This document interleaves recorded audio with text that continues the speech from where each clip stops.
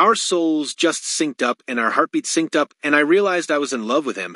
Christine recalled on the October 20th episode of Sister Wives, Christine Brown is revealing the quick timeline of her relationship. In the October 20th episode of Sister Wives, Christine opened up about now-husband David Woolley, who she had just begun dating at the time.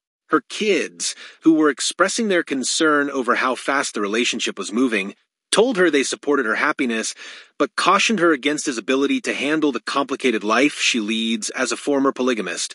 I told him, I said, there's a lot of extra kids in my life, and I want you to meet all of them and Janelle, and everybody, she said.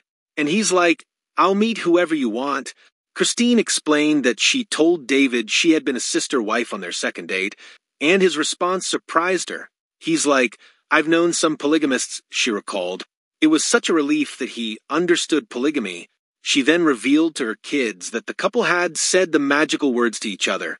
It only took us a week, Christine stated, much to her children's surprise. You said, I love you within a week, daughter Michael D questioned, and Christine reaffirmed her, yes?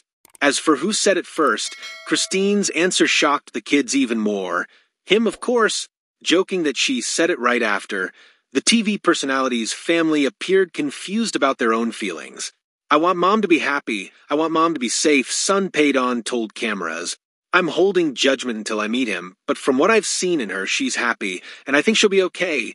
Telling the story of first meeting David's family, Christine said she realized that the relationship felt right. We sat down off to the side, and he just pulled my chair next to him, and he just pulled me into him, and we just cuddled, she remembered.